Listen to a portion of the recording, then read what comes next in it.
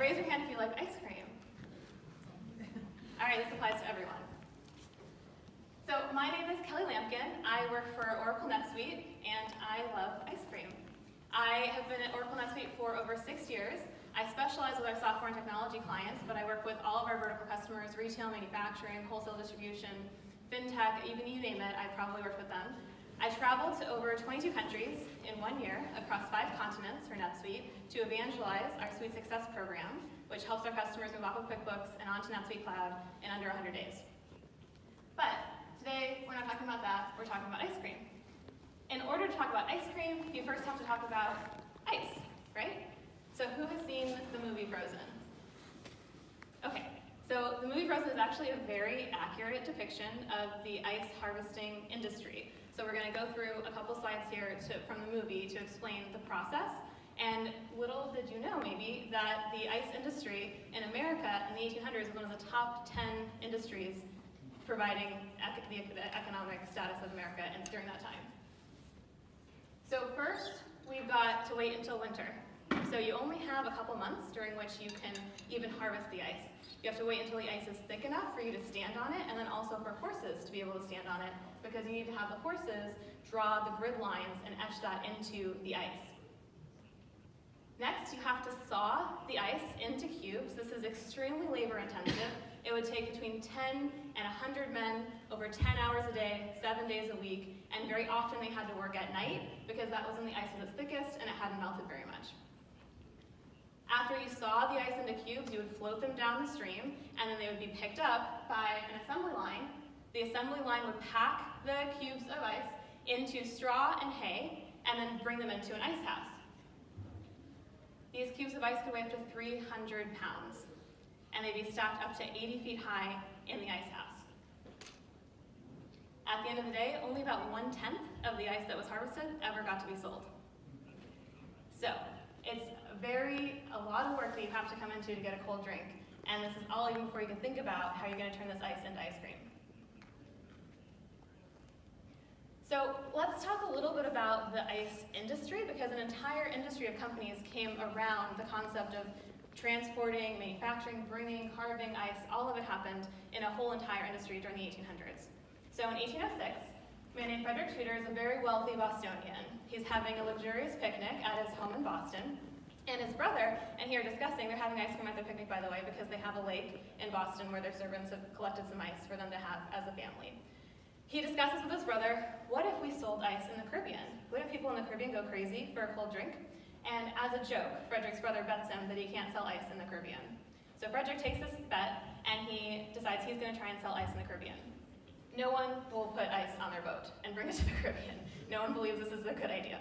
So he buys his own boat with his family money, $5,000 at the time, and brings 80 tons of ice to the Caribbean. No one understands what it is. His company fails. So he ends up in debtor's prison for the next couple years. After he is released from prison, he decides to try again. So this time, he thinks, well, I have the supply. I have all this ice at my family lake in Boston. But I don't have its demand, so I have to become a marketer now. So what Tudor does is he goes around the country and he tours different restaurants. He teaches bartenders how to make cold drinks with ice. He gives the ice away for free, so the bartenders will use it in their shops and see what customers prefer, if they prefer cold drinks or if they prefer warm drinks. He then teaches restaurants how to make ice cream to create demand for more ice so he can sell it to them. He goes to hospitals, he tours hospitals, and he shows how ice could be used to reduce fevers in patients. So he does this whole marketing campaign around the world. It works. By 1826, he needs a partner to be able to cut the ice to manufacture it faster. So those horses that we saw in the beginning, that was invented by his partner to be able to draw the grid lines and manufacture the ice much faster. After that, he ships over 180 tons all the way around the world to Calcutta. This is a 4-month trip by ship. He proves, when it gets there, that it's still frozen, that this is possible now for the ice business to be completely globalized. Then we meet Nancy Johnson. She invents the first manufacturing of ice cream for commercial use. So it's an ice crusher. It can crush the ice for drinks, and then also enables people to be able to make ice cream much faster. Then we've got over 150,000 tons are shipped to over 43 countries in 1856.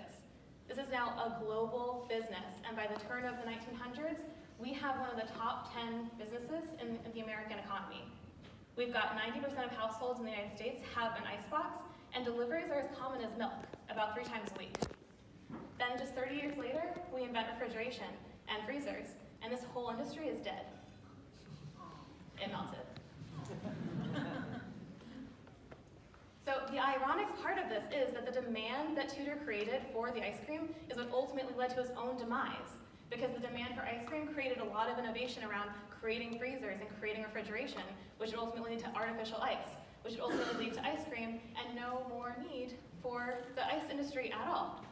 So the ironic part is he actually led to his own demise by creating so much demand and not pivoting his business to accommodate for the change that he had created himself. So let's talk about ice cream, because that's what we're here to talk about. Ice cream has long fascinated us, right? Julius Caesar was one of the first people on record to have used ice cream. He would have a runner run into the mountains and collect ice for him, bring it back and put some honey on it. You've got all kinds of people throughout history. There's even an account of one of the English kings had a chef that would make him ice cream, and he bribed him not to give the recipe to any other of the noblemen, so you would only be able to get ice cream at his palace. Then you also have George Washington. He was reported to have a $200 bill for ice cream over the summer that he became president. So we had all of these people who used ice cream in a very luxurious way. And then as ice became easier to manufacture, as artificial ice became more common, new industries abound. The old industries of the ice carving and ice distribution business are dead, but new industries can emerge.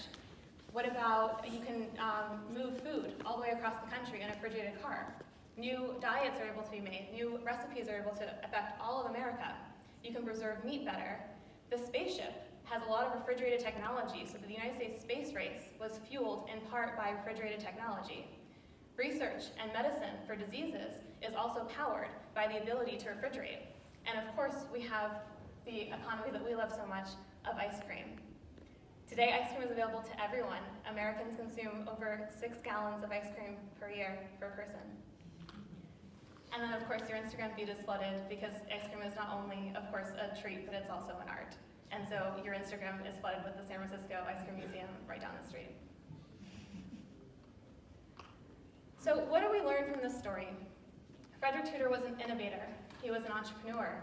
He was the beginning of his time. He created an entire industry, and thankfully he died before he saw it all melt away. So he died very rich and had no idea that the industry that he'd created would crumble.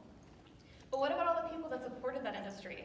What about the people who created the devices, the carpenters and the welders who made the structures for the horses? What about the architects that designed the ice houses? What about the laborers that had to cut all of the ice? What about the merchants and the sailors that delivered all of the ice across the world? All those jobs don't exist anymore. New industries were able to come about, like ice cream. You can take, because the ice cream industry did not build around ice. They built around how you could take ice as a utility and transform it into something new. So the companies that survived are the companies that took the raw material and made it into something disruptive. They didn't build their business around the material. So my question to you is, what kind of company do you want to be? Do you want to be an ice company, or do you want to take ice and make it into something disruptive and innovative?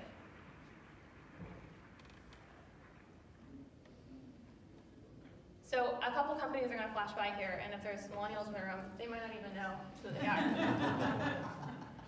So 52% of the Fortune 500 companies from 2000 don't exist anymore. More than 50% of the leading companies of the world, less than 20 years ago, are not in business anymore. This is an example of the modern day ice company. The companies were not able to compete. Technology and competition made them obsolete. These companies were ice companies. So how can NetSuite and Box help you? You don't want to be an ice company, right? No one wants to be an ice company. We don't want to be out of business. We want to be ice cream. So leverage technology like OpenAir, like NetSuite, like our products like Box. And these products are going to be able to help you to grow your business without worrying about the back end. NetSuite is an accounting application. So what we can do is we can reduce the amount of effort that you have to do in manual spreadsheets, reduce error, reduce risk. All this happens in our cloud so that you can focus on your business. And your business is something disruptive and creative and amazing, and we'd rather have you channel that energy from a tactical process to a strategic mission. Box is the same thing for you, right? You're all Box customers here. You don't want to be in the data management business. Let Box handle your data for you so that you can focus on your business. And together with NetSuite and Box, you're able to track all of your transactions down to the source code from NetSuite into Box. So NetSuite processes a sales order from Salesforce. NetSuite processes a receipt, a payment order, a purchase order, an expense report, a timesheet, even a resume.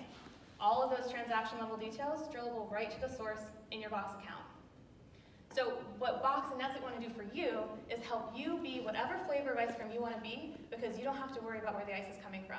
Let technology here use that and leverage it in your business to be strategic.